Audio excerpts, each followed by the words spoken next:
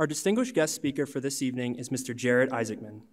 Mr. Isaacman is the CEO of Shift4 Payments, the leader in integrated payment processing solutions. He is an accomplished pilot, rated to fly commercial and military aircraft, and was the commander of Inspiration 4, the world's first all-civilian mission to space. Mr. Isaacman founded Shift4 Payments in 1999 at the age of 16 in the basement of his parents' home. Today, Shift4 handles more than $200 billion in payments annually for a third of the country's restaurants, hotels, and casinos. Shift4 provides technology solutions for more than 200,000 businesses and has over a dozen offices across the US and Europe. In 2020, Shift4 Payments went public on the New York Stock Exchange and currently trades under the ticker symbol 4. In 2012, Mr. Isaacman co-founded Draken International, a provider of tactical aviation services for all branches of the U.S. military, Department of Defense, and global allied militaries. With a fleet of 150 tactical fighter aircraft, Draken owns and operates the world's largest commercial fleet of ex-military aircraft to support military training objectives around the globe. Mr. Isaacman sold the company in 2019 to the Blackstone Group and remained CEO until early 2020. Inspiration 4 took place on September 15th through the 18th of 2021, marking several important milestones in human spaceflight history. The mission, named Inspiration 4 in recognition of the 4-person crew's mission to inspire support for St. Jude Children's Research Hospital, sent a humanitarian message of possibility. The journey lasted 3 days, reached an orbital altitude of approximately 585 kilometers, and was the highest of any crewed flight in 20 years. Inspiration 4 represented a new era for human spaceflight and exploration while raising over $240 million for St. Jude Children's Research Hospital. In February of 2022, Mr. Isaacman announced an additional 3 missions planned with SpaceX called the Polaris program. He will serve as the mission commander of the first mission, Polaris Dawn. These 3 missions will continue to raise funds and awareness for St. Jude Children's Research Hospital. Mr. Isaacman holds several world records, including a speed around the world flight to raise money and awareness for the Make-A-Wish Foundation. He has flown in over 100 air shows as part of the Black Diamond Jet team, dedicating every performance to a charitable cause. As part of Inspiration 4's public outreach, Mr. Isaacman made a personal $125 million commitment to St. Jude Children's Research Hospital. Ladies and gentlemen, Mr. Jared Isaacman.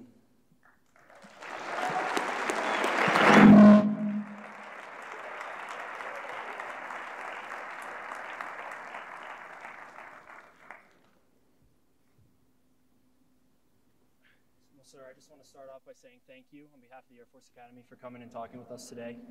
To get into it, founder and CEO of Shift4, and you began this company when you were only 16 years old. So throughout your life, how has your perspective on leadership and organizational management changed, or maybe you view things differently now with experiences and situations you've been through in your life?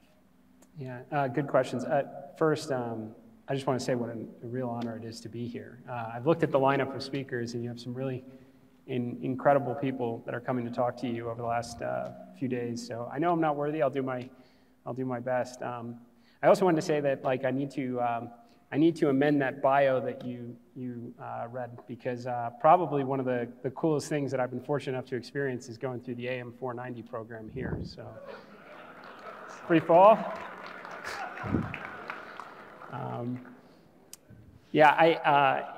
Just talking back to the, early days, the basement story, there's nothing, at least in business, there's nothing cooler than a basement startup. That's, what an incredible moment. You have a handful of people eating Chinese food till 4 in the morning. You're, everybody, the communication is flawless. Everybody knows what's going on. You're sharing in each other's successes and failures. You're learning very quickly, but it doesn't stay that way.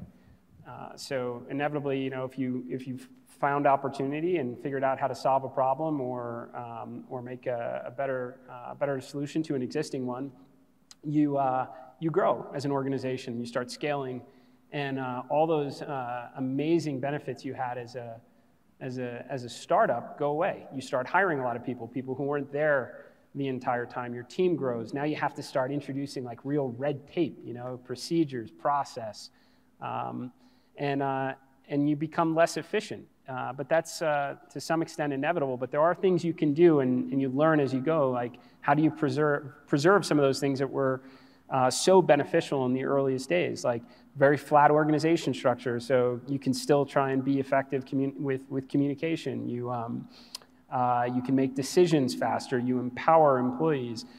Team members to, they may have to follow a procedure to get there, but they'll be able to execute very quickly and with urgency. So you try and take what you can, and hold on to it with dear life that made you special in the first place as a startup, and try and ensure it at least remains part of the DNA as the organization eventually grows. And it's hard. It's really hard. A lot of organizations change over time from those early days as they progress. But yeah, it's quite a journey when you're on it. Sir. So would you say, in terms of teamwork, how does that impact teamwork on a day-to-day basis within the organization? Do you think it strengthens it, weakens it? What is the impact of that?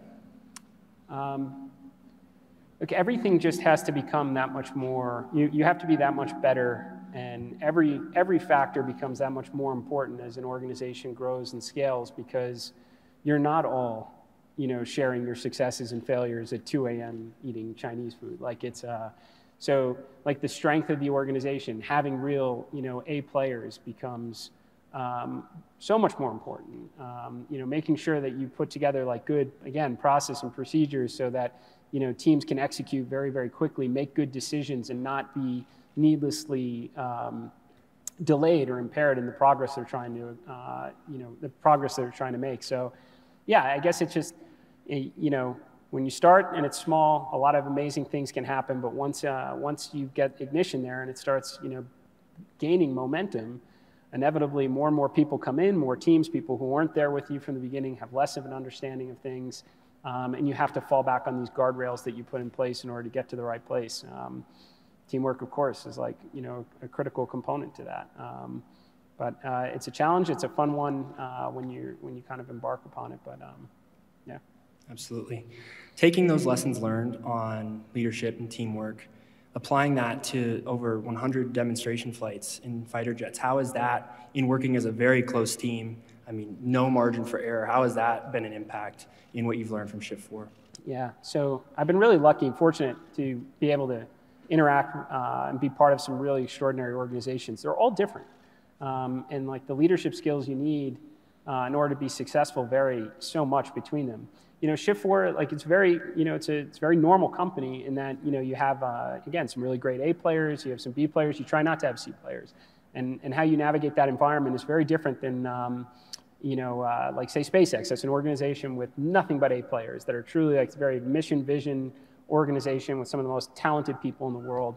How you navigate that is very different. Flying air shows was very different. Everybody there was a like highly experienced pilot, which is required in order to have the kind of trust to do that kind of flying. But you have a lot of Type A personalities, right? Which is not very different than Draken International, where you heard about it. We had over 100 fighter jets flying, adversary missions on behalf of the Air Force, Navy, Marine Corps. They were all incredibly experienced aviators. They chose to go into that life versus perhaps going into the airlines, for example. So I think we had it was from like a elite fighter squadron, probably like 90% of our pilots in that organization were weapons school graduates.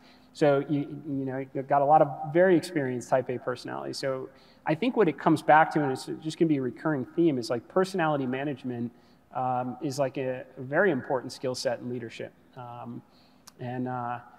Yeah, I think it's, we're all human, like we have our highs and lows, and people have all sorts of things going on outside in their lives, when they're coming to work, and sometimes it makes its way into the office environment. And how you navigate all of that so people can still be happy, productive, effective is, I think, a pretty important skill set. And it comes with a kind of experience. Absolutely, and I think military being full of highly motivated, well-rounded individuals, it's sometimes difficult to have that personality management, but it sounds like you're handling it extremely well. Shifting gears a little bit into the space realm, can you tell us a little bit about how you got involved in the space industry and the Inspiration 4 mission? Yeah, so I think like a lot of kids, I wanted to be an astronaut, but have a better chance of maybe getting struck by lightning. So what's the next coolest thing? I want to be a pilot. And I think Top Gun had something to do with that. And so I started flying, I guess she's almost 20 years ago. And, I thought that'd be as good as it gets. Like, just keep building on that, fly air shows. I mean, Drawkin International, being professional bad guys is probably the second coolest type of company next to spaceflight. And I just, I kept like periodically knocking on the door of the early commercial space industry. And in 2008, I got invited to Baikonur, Kazakhstan to see a Soyuz launch. And these were with all the early, essentially the leaders of the commercial space industry today. And I was like, wow, this might be possible. Like, this might happen. It took 12 more years, but I think that's pretty fast by, when you think about it. And then it was in October of 2020. So you're talking before NASA's Crew 1 flight. So before NASA resumed operational human spaceflight from the United States, Inspiration 4 was born. I had no idea that I was going to get a chance to be the first. That certainly shaped the entire approach to the mission. Everything that you heard about how we went about our crew selection, the philanthropic component to it, to basically inspire people that we can have an incredible world for tomorrow, but also we can take care of some of the real problems we have here on Earth. And that was kind of how it all happened. It was really largely based on my aviation career and being incredibly lucky, a little bit of the right place at right time, and then Inspiration 4 happened, and here we are. Awesome. So 4 crew members.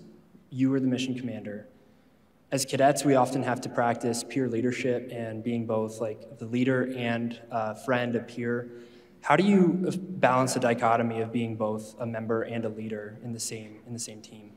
Yeah, well, first of all, I'm a big believer in it, and I can give you a couple examples from how we approach, human spaceflight as a crew, how SpaceX operates as an organization, following that process. I mean, just to give you an example, everyone in mission control, has a kind of a day job commitment, and they, they're engineers in various departments at SpaceX, but in mission control, they all have various roles that are very well defined, and it's very often in there that, the lead mission director, they could have multiple bosses working underneath them as various operators in there.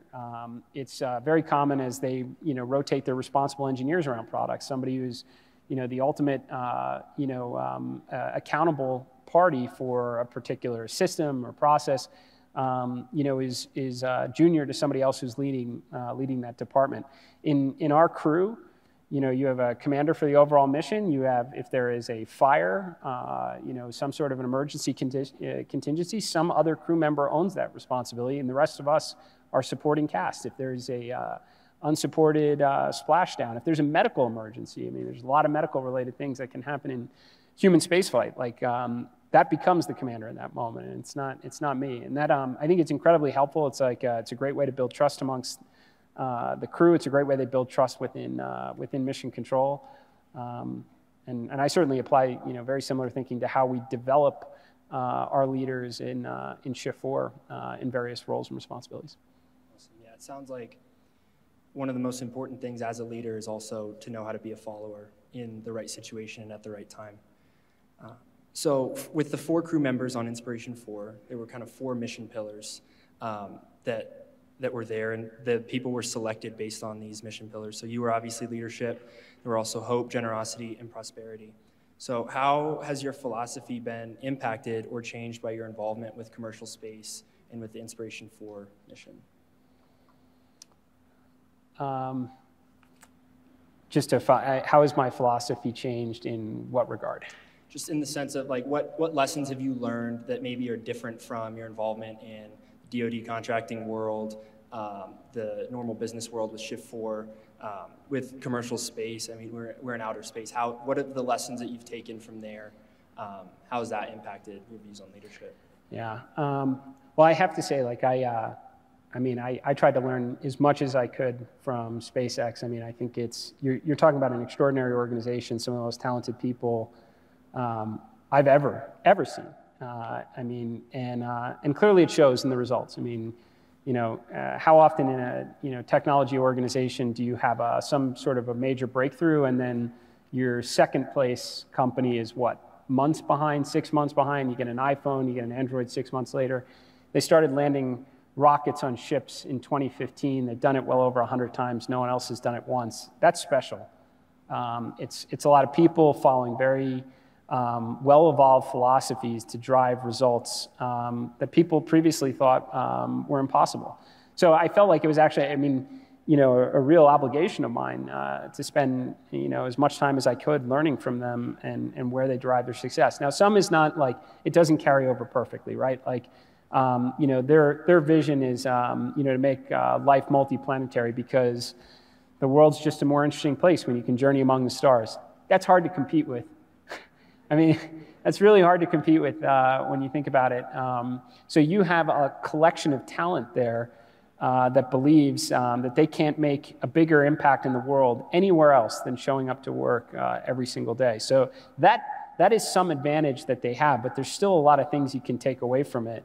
And we've brought a lot of that back into Shift 4. So just some of their philosophies around executing with urgency, radical ownership, deleting the parts, which is more than just like a physical part in a machine, but it's like a mindset.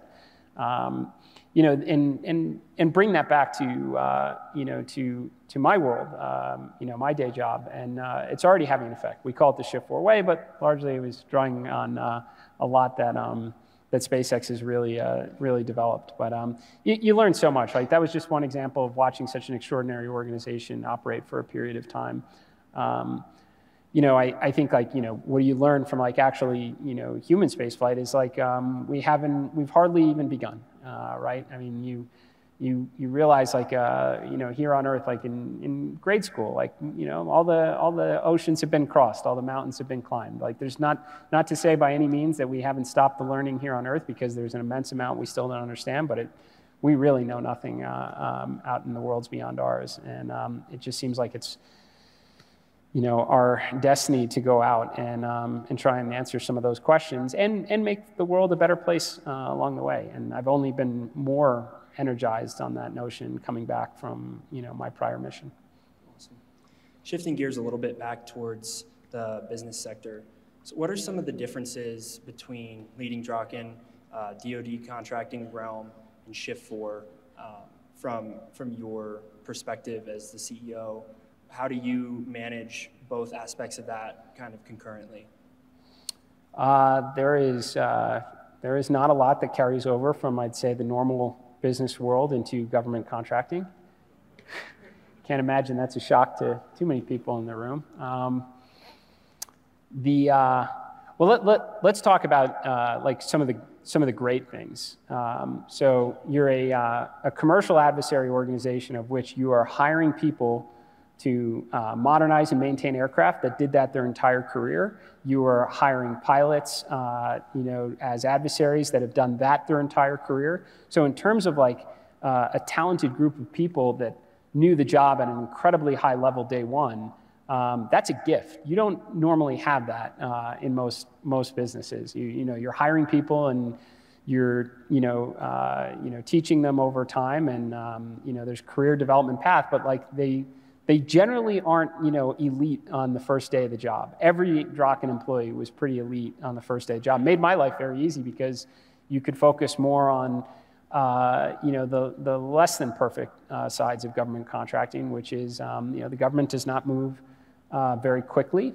Now, some of that is by design to have an incredibly fair process, which, we bought fighter jets from all over the world. We contract with numerous governments. The U.S. is very fair relative to almost any other nation. But that comes at a cost of sometimes a very prolonged process.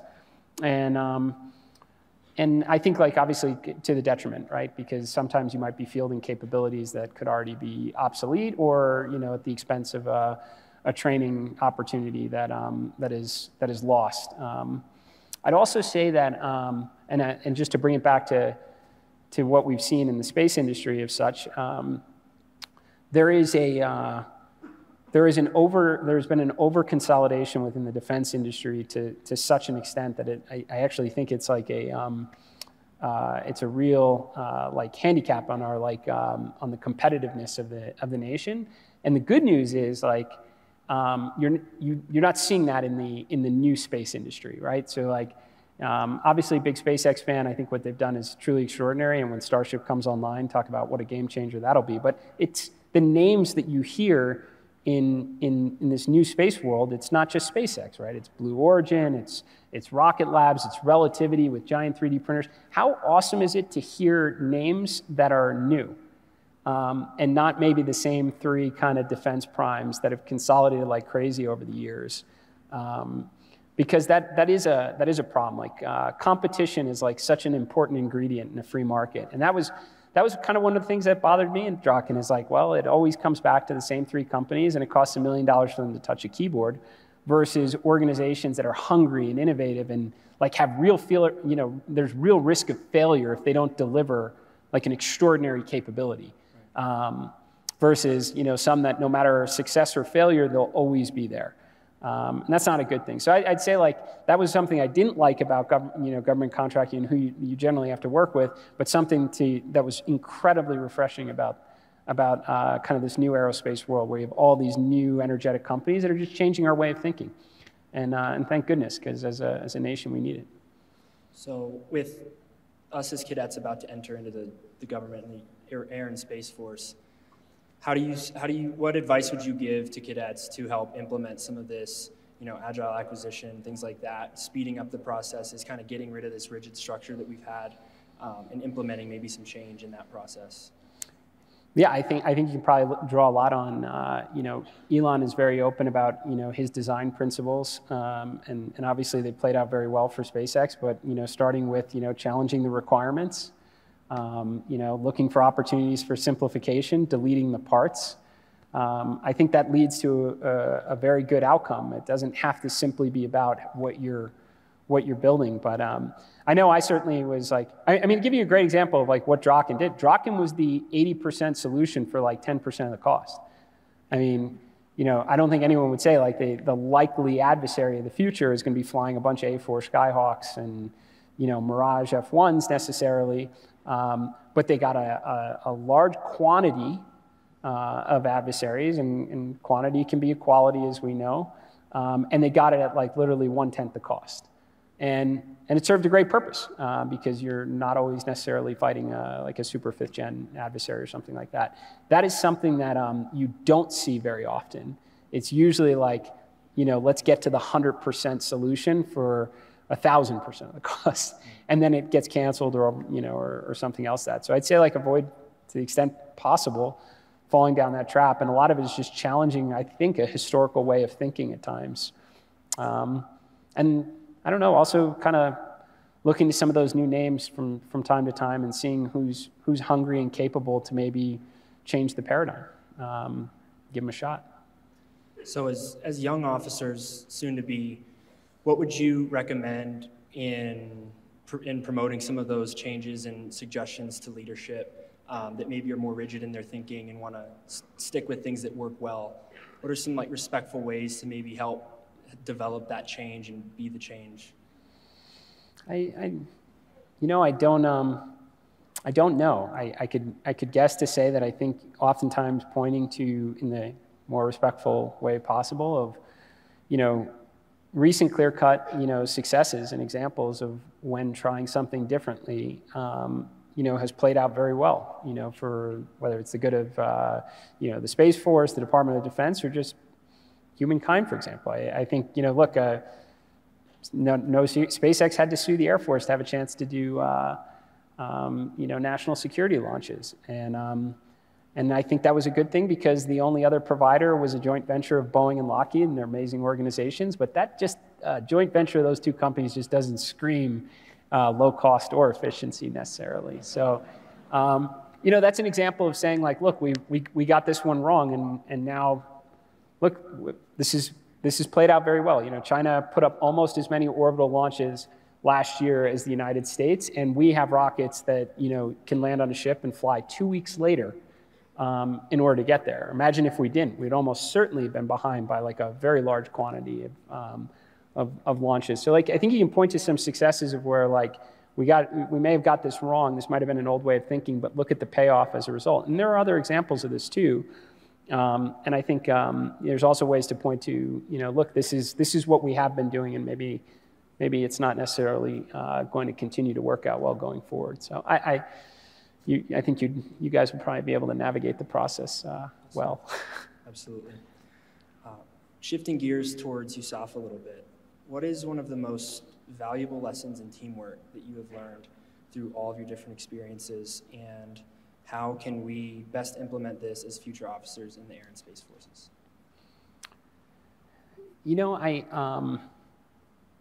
Whether it's being part of a team or being a leader on a team, I think having being incredibly self-aware is pretty important. I think we've all encountered teammates and leaders that were just jerks, and they probably didn't realize they were. And that's a problem. Like, you want to get things done. You want to work with people who are very inspiring, that are good communicators, that aren't afraid to get their hands dirty, being in the trenches with you, and generally likable. It's really, really hard to motivate people to do things that they don't want to do if they don't like you. And again, I think the hard part is, like, a lot of people don't realize when they are a bad teammate or they are a bad leader.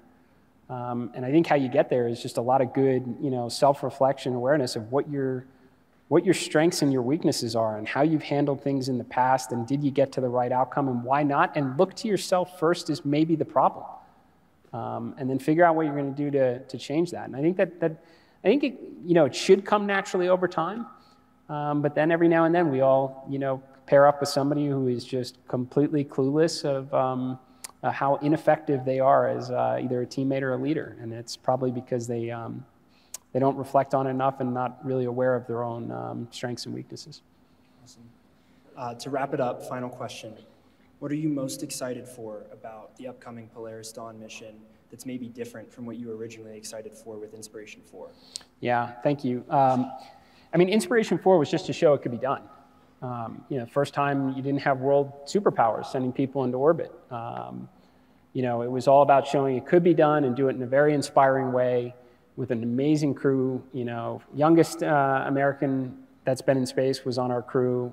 Childhood cancer survivor, grew up to be a medical professional at St. Jude. First black female pilot of a spacecraft, never gave up. Was a NASA runner-up.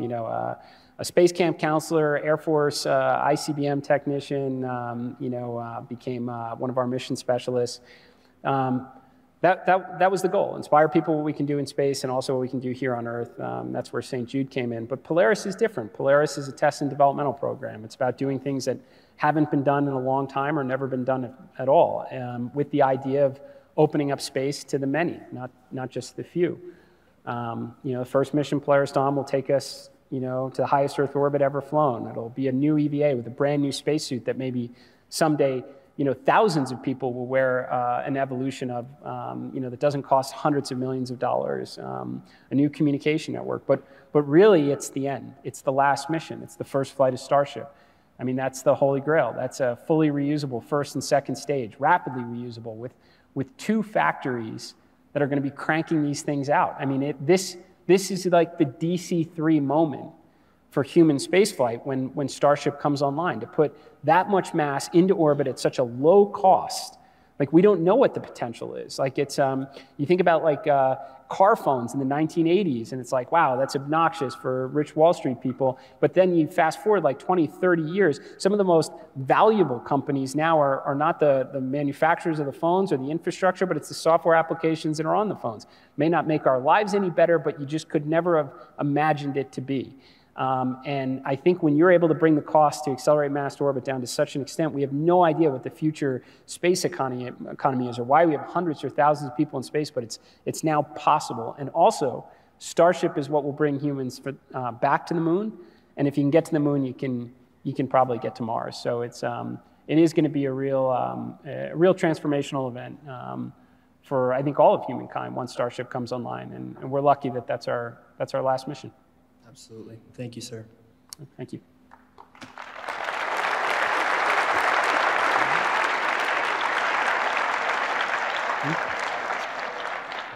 Mr. Jared Isaacman and Cadet First Class Greenwood, thank you for your remarks and the time spent with us this evening. At this time, I would like to open the floor for questions. Attendees can ask questions at the microphones positioned in the audience.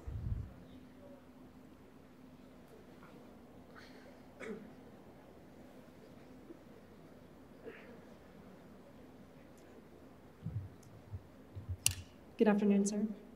My name is Major Clara Alcott from Arizona Wing Civil Air Patrol. And you flew with Dr. Cyan Proctor. She was a pilot, and her specialties were in, she was an educator, and she was promoting art and creativity. What are your thoughts on the importance of those who can bring that kind of skill set into the environment you've described? I think it's incredibly important, right?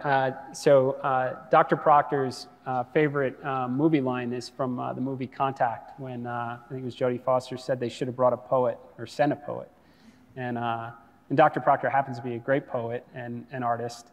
It is important. Look, we have to keep pushing out further into space for a variety of reasons. Like whether it's again, it's part of who we are as a species to want to go out and discover and learn, whether it's for economic reasons that we can't afford to miss out on whatever that next game-changing event is. Maybe it's mining helium-3 and we have a new source of power here. Whatever could be that future economy in space.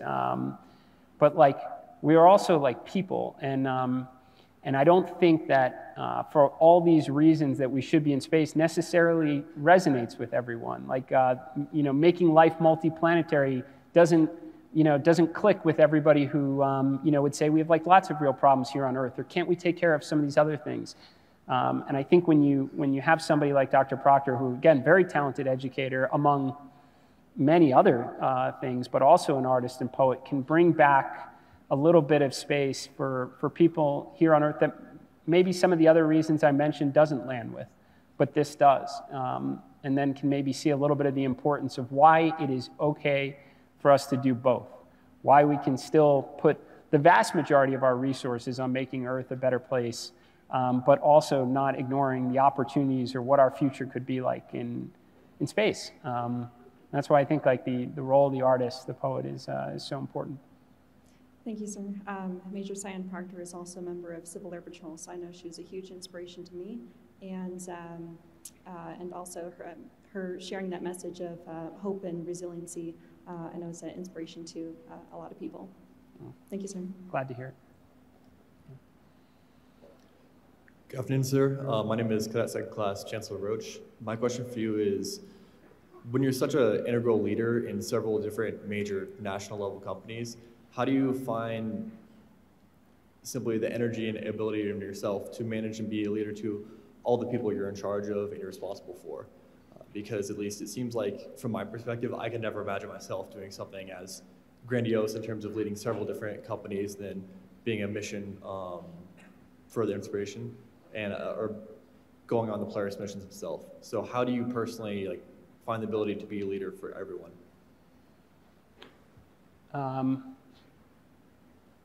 Well, I think the moment you kind of choose to be there, whether you're, running a company or being part of a crew going to space, any of these things, once you make that choice, then all the obligations come along with it. And I don't think you can choose to say that you want to, embark on these kind of commercial space missions and be a bad leader. So I would hope that, to me, it's once you make that choice, it's the obligation, and you find a way to deliver. And that's being inspirational when you have to be inspirational. It's navigating the challenging times when things go the wrong way. I guess what I'd say is you no longer have the choice not to, I would think, live up to the expectation. It's just it's an obligation at that point. So and one that really fortunate to be in. And if you can't do it, then probably shouldn't be there. So. Thank you, sir. Sir, my name is Cadet 4th Class Unterreiner. I had a question concerning how you plan on making the efficiency for space travel effective using newer technologies like nuclear and nanotechnology. Do you predict that that's going to be integral to the future of space travel? Well, I'm certain that there are far smarter people in the room to probably weigh in on that question than myself. What I'd say is, like, I believe we're probably getting very close to the limitations of chemical propulsion, and that still affords I think a very decent portion of our solar system to explore. I think that right now you probably have physiological and psychological limitations that are greater than the technology affords. So, like, it's probably, I mean, I'm very sure the technology would enable us to explore, beyond Mars. And again, I think you'd run into, physiological and psychological limitations of it. That said, our ambition should be far grander than what is within the reach of chemical propulsion. And I think you have to start experimenting on alternative forms of propulsion. There were experiments in the past that I don't know if they all went well. The 60s was a really good time to try anything, I guess. And but they have to do it again. I mean, realistically, I think it creates like an interesting problem, right? I mean, in chemical propulsion, you're shedding mass the entire time. So the mass of the object you're trying to decelerate when you eventually get there is less.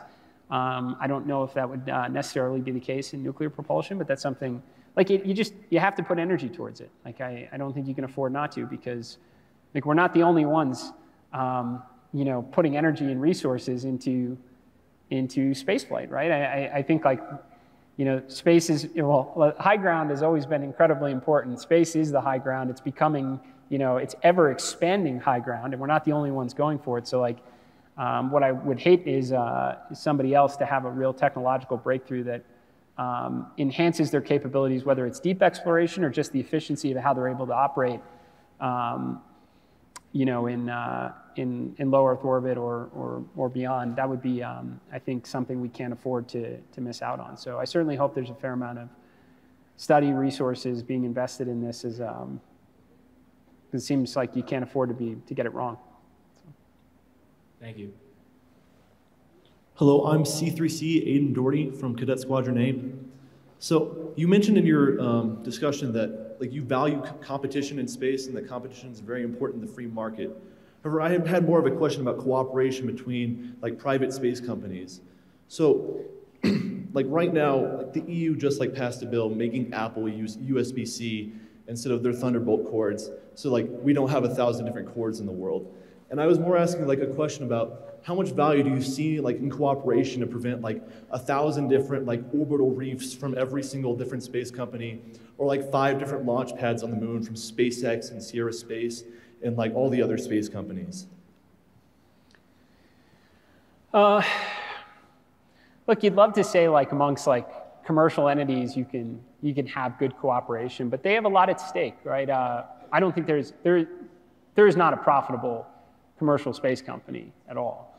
They're all making huge investments right now. Returns are far from certain. So as a result, I think that does limit to some extent the degree of cooperation that can, reasonably take place. Now, here's what else I'd say is, like, I think, there's some good economic forces at work right now. Unfortunately and fortunately, you had this extraordinary time where there was an influx of capital in at the conclusion of a 15-year zero interest rate environment in 2001, where, a number of, space-related companies were well-funded and put a lot of names up there for discussion. We've now pendulum swung into, like, an incredibly unaccommodating economic climate where interest rates are substantially higher for companies that, again, generally don't make money. So I think you're going to find that, like, the number of potential players, whether they're, jamming up low Earth orbit with lots of space stations or lots of launch pads, probably won't happen. I think it'll thin out quite considerably. That's not to say that there's, like, one winner, because I entirely believe that. I think there's certainly one company that's got a tremendous lead that's going to be very hard to encroach upon, but there's other problems to be solved. But I don't think it'll be as like, saturated, if you will. And by the way, like the government certainly, government is the largest customer, hands down, and if they want cooperation, they'll have it. I mean, even now, with the SLS system, you have Lockheed and Boeing that have all built components to it. I'm quite sure for at least some period of time for, NASA astronauts returning to the moon, you're going to see contributions from a number of good, defense and aerospace-related companies. But yeah, I guess to say is like, as much as it sounds good, there are limitations on how much cooperation you can have when, it's life or death for some companies. Thank you, sir. Good evening, sir. I'm Cadet 4th Class Zimmerman from Cadet Squadron 37. I was just wondering, on more of a personal level, did you have like an aha moment or a role model that made you inspire your dream of space flight rather than like continuing through Shift 4? I'm sorry, I only caught part of it. You asked me did I have an overview effect moment or? Like what was your inspiration to continue to pursue this dream rather than continue in finance or similar entrepreneurial career? So I think it was just like having that kind of parallel aviation career that, to me, flying is always, it's the challenge, it's therapeutic. Like I never was giving that up and always was seeking out greater challenges. That's what brought me to airshow flying. It's what resulted in, creating Draken International. So as long as that was part of my life, I felt like there was,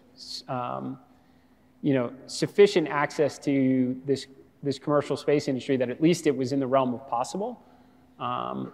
Like I said, my first exposure to it was in 2008. The opportunity didn't come until 2020, at probably like the earliest moment like you could reasonably imagine. And so I guess because the door was never shut, that I never really gave up on it. But I also knew a lot of things the stars would have to align to be lucky enough for it to ever happen. And again, just got really lucky there. All right, thank you. We have time for one last question. Good evening, sir. I'm C3C Carissa Sigler. As you mentioned before, it's extremely challenging for people to get into the astronaut program. I was wondering what advice you would give to a young person who's trying to pursue that career. That's a good question. Well, look, the good news is that starships are coming. And look, and obviously you have Blue Origin has a substantial amount of resources that they'll invest in their vehicle, and Rocket Labs is, so it's like in general, there's a lot of great companies out there that have the financial means and continuing to invest towards all sorts of capabilities in space, including human spaceflight. That said, go back to Starship being the DC-3. I was on a tour about 10 months ago in Starbase at one of the factories, and I had to stop everybody who was on the tour because we were in the nose cone manufacturing hangar. And I was like, just so everybody is aware, we're surrounded by 6 nose cones. It means there's 6 starships. And how exciting is that? Because they were probably making them every 2 weeks. They're building a second factory for starships in KSC. And the idea that you could have a fully reusable first and second stage that comes back, lands at the launch pad. It's not, it gets caught by these chopsticks arms. These might sound crazy, but they've been landing rockets on ships for almost 8 years now. Like this type of sci-fi stuff is possible. You could have launches going up for every one of these in over a span of hours. That's going to change the game entirely in terms of the number of people who are going to have access to space. It won't be the few, it'll be the many, and they're going to need personnel to support these missions. I personally think like the medical field is going to be the highest in demand because the reality is 100% of people feel different in space. 50% feel really bad and need to be treated, but the other 50% don't feel great, and it takes some time to acclimate, if you will. Our mission, even with 4 crew members, has a medical professional. 50% of my crew on the last mission had space adaptation syndrome, needed various medication. So I think that'll be a very high demand field. Certainly, software engineers, hardware engineers, the farther you get away from Earth, the transmission delay kind of takes the traditional mission control concept off the table. And it's not going to entirely be solved through automation. You're going to need humans in the loop to help troubleshoot some of these situations on long duration flights like to Mars, for example. So the answer is like the number of opportunities are going to increase by orders of magnitude, and we're not having to wait that long. I mean, it's not even been three years since human spaceflight has been restored with the Demo 2 flight, and we're already getting ready to launch Crew 6 this weekend. There's 2 commercial missions. That Starship first flight could be a month away, and when it happens, I think there's going to be dozens of these lining up to prove out the technology and eventually become that DC-3 that I think we're all hoping it to be. And that's just a lot of opportunity. It's exciting. Thank you, sir. Thanks. Mr. Isaacman, thank you again for your time today. Your experiences and perspectives speak to how we can reimagine leadership and inspire teamwork. On behalf of the U.S. Air Force Academy and our National Character and Leadership Symposium, please accept this token of our gratitude. The base of this gift is made from marble from our terrazzo. This is significant to us because all cadets have to run the marble strips during their freshman year. We hope you will look on this and remember your NCLS experience fondly. Oh, thank you so much.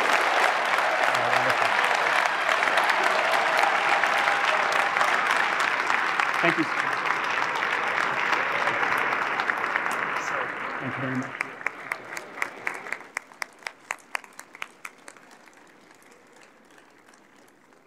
This concludes our session. Cadets, please check in for this session using the posted QR code. Symposium dinner participants, please join us for the speaker social in the McComas Lounge, followed by dinner in the Arnold Hall Ballroom. Thank you all, have a great evening, and we look forward to seeing you tomorrow morning for the first sessions beginning at 8 a.m.